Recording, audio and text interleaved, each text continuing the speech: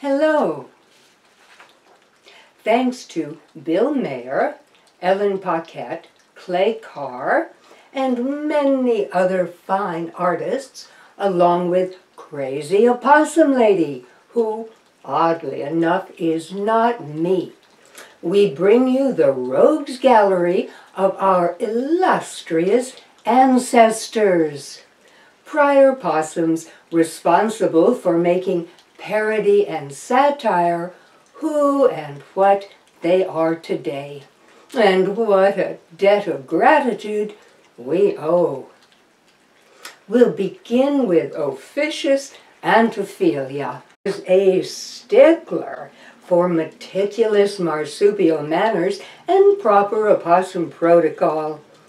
This is why they eat with such elegance and grace.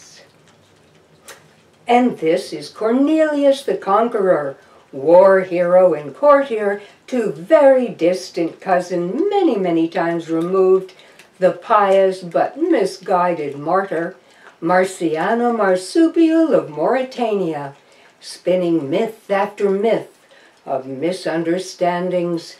This is their illegitimate offspring, Blossom Possum, a great beauty, but forever misplacing that one pearl earring. And here we see the moment, the possum creative god. Musical gifts come down from such violin virtuosos as Opie the Elder. Every family honors the timeless beauty of mother and marsupial. And we know how daughters tend to turn into their mothers. Possums come by their histrionics naturally. Here we see great-great-great-grandma Sarah Heartburn, emoting as only a marsupial can and must. And here is our dapper Uncle Dutch, responsible for propagating myriads of mini marsupials across multiple continents.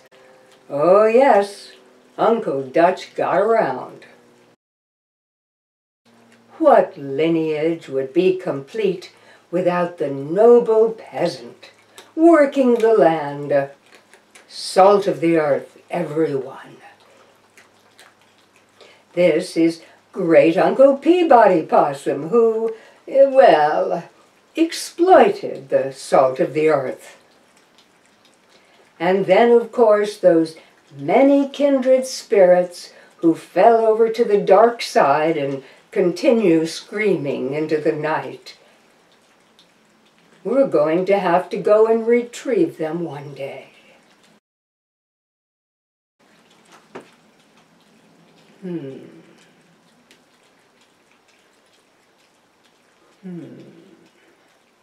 Well, until next time. Bye. Bye-bye.